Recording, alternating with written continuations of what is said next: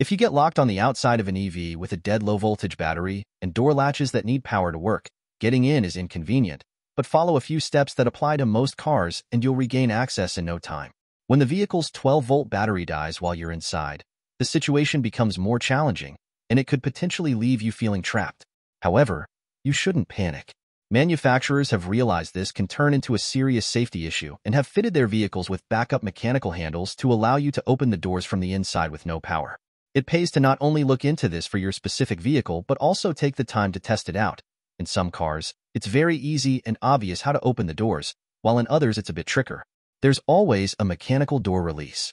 There was an incident in 2021 when a Tesla Model Y lost power and caught fire while on the move, trapping its driver inside as it was going up in flames.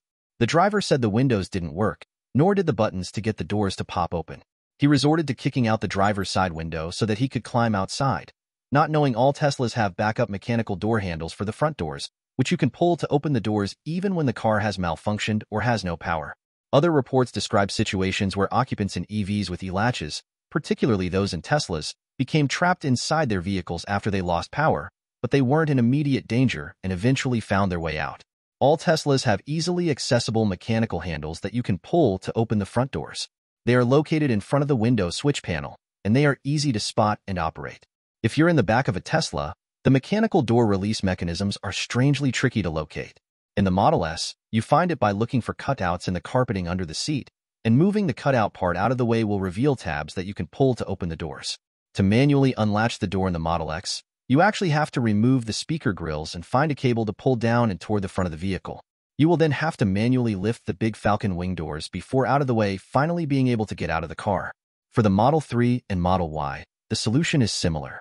You will have to reach down to the bottom of the rear door pockets, remove the rubber mat that's there in the Model Y, and open a plastic cover before gaining access to the cable release for the door.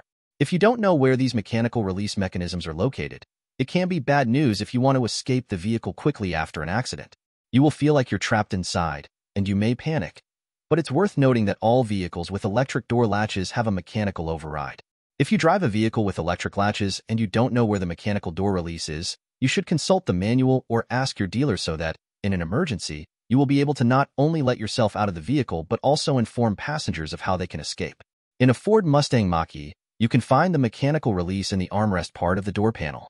You pull on the handle and open the door manually, but this does not work for the rear doors. If you want to get out of a Lucid with no power, the manufacturer says you should pull on the door handle harder than normal, and that this will unlatch the door mechanically.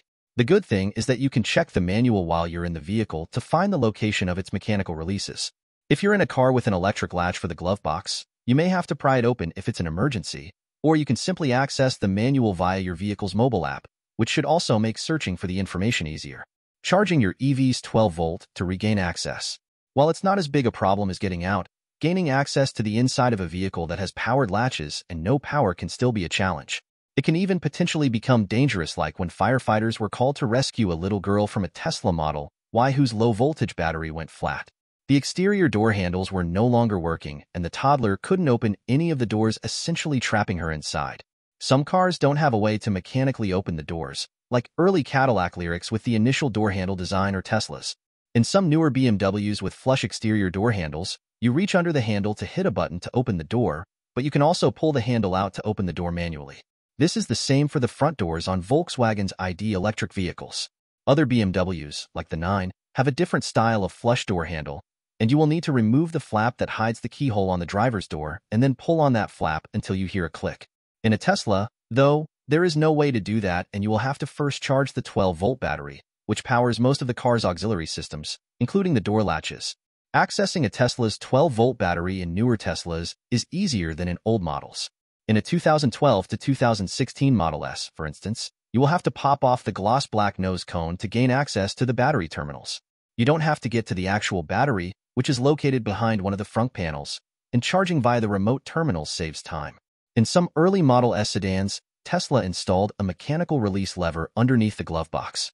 Pulling this will partly release the hood, which will allow you to stick your hand underneath the leading edge of the hood to find the secondary release, which will allow you to fully open it and reach the battery. If you have a post-2016 Model S, you will need to pry away the wheel fairings in front of the two front wheels to gain access to the pull tabs that open the two hood latches.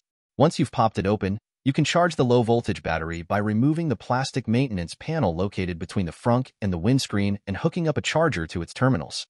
Charging the 12-volt battery in the Tesla Model 3 and Model Y is easier. You can pop the round cover off the towing ring in the front bumper. This will reveal two wires and terminals, one black and one red, which are the negative and positive terminals. This allows you to quickly juice up the 12-volt battery and gain access to your car. The Ford Mustang Mach-E has this same solution. The process of locating the terminals for the low-voltage battery and hooking them up to a charger will be very similar in all other EVs. If they are made by a legacy OEM like Hyundai, Kia, General Motors, or the Volkswagen Group, you should also have a physical key that you will be able to open at least the driver's door with to gain access to the vehicle, which would then allow you to open the hood and start charging the dead 12-volt battery.